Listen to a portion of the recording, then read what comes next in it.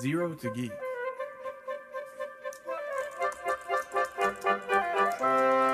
Learning better is better. Welcome geeks and welcome to our Chapter 8 review of my book HTML5 Graphing and Data Visualization Cookbook. I'm Ben Falla, your host and the guy that wrote the book. If you don't have it yet, please buy it and join us in. We're already in Chapter 8 talking about what will you learn in the chapter itself. If it looks like I'm sweating, it's because I am. There's a lot of light bulbs in my face right now to try to make sure that we could do this green screen effect. So apologize in advance if I do a lot of these, because I didn't figure out how to put air in the room without it making more noise than we need. But getting better at it. All right, so let's jump right in. So Chapter 8, playing with Google Charts, and really this is the first point where we start delving deeper into one specific system. And in this first chapter that is about Google and working with Google, we're going to explore a lot of features of the Google Charts and the Google API in general. Now, among the stuff that we're going to cover in Chapter 8 are going to be getting started with a pie chart. So we'll see how to create a chart. We'll pick a simple one, a pie chart, do a few modifications to see how it works. We'll then move on to creating a chart wrapper and see how chart wrappers work, what they are, what are they for, and what are they good for. And then we'll move on to changing our data source to a Google Spreadsheet, which is kind of cool. So you could actually have a Google Spreadsheet as your source for your charts or your data in general.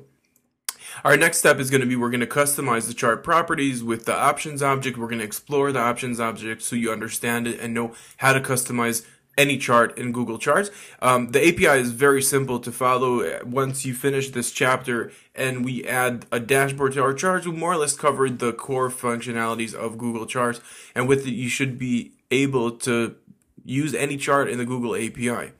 Now, the reason why I picked the Google API is mainly because we are leaning towards, we already picked, we want to play with the Google Maps in later chapters, and because of that, I'm hot.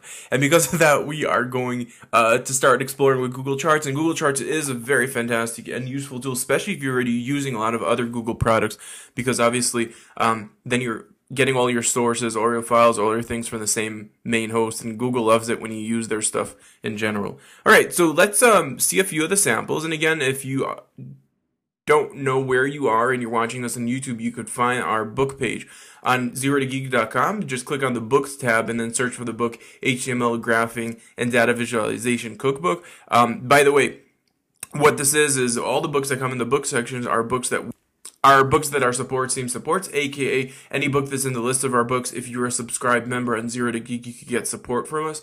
If you want to do something and you build some application that's based off of it and you want us to take a peek at it, we'll take a peek at it.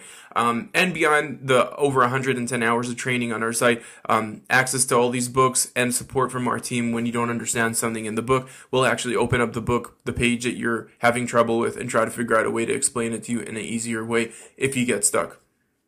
But that's only for our subscribed members. Whoever isn't a paying member of our site, please join us at least at YouTube, where you'll get weekly updates and videos about cool stuff that we're following. You could get the book as well by clicking on the buy from Amazon and just work with us and don't pay. We're fine with that. Well, just buy the book. We're fine with that. Even don't buy the book, unfortunately, also fine with that. But please at least buy the book if you're following our videos. That's the least you could do. All right, so let's see some of the things that we're going to build in this example. So the first one is going to be a 3D-ish kind of style chart that has a rollover with all the information. It's based on a chart from 2008 of the reason why people die, the 15 top reasons why people die. We then will take the same information and just switch the graph using that chart wrapper, and explain how that works.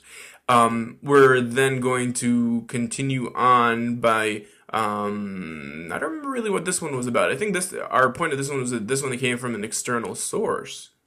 And this one is, well, building a candlestick chart, which we'll be building in the example. And last but not least is going to be adding dashboards, which dashboards basically enable you to customize and change things on the fly. So for example, we only want to zoom in to ages 33 to 63 to see how many people die in those age groups in 2008 in the United States.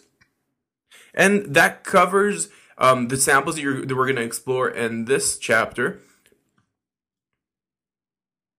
So let's talk about what you would actually do after you read the chapter. So one is, I do encourage you to get familiar with Google Charts.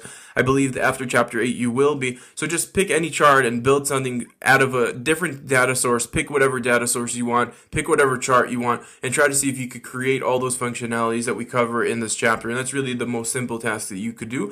And one that will give you the most knowledge of how to work inside of Google with Google Charts. With that said, with Google Charts, you're not allowed to change their API itself. You can do whatever you want on your end, but you don't really have access directly to the source of the API because you're actually doing API calls to the server itself, the Google server itself, to get the information.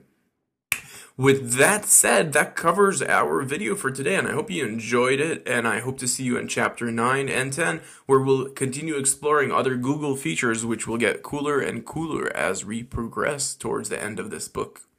Please subscribe to us, we love you so much. Please subscribe to us. If you're looking for the subscribe button, you'll find it on the top left corner. 0 to B. Learning better is better.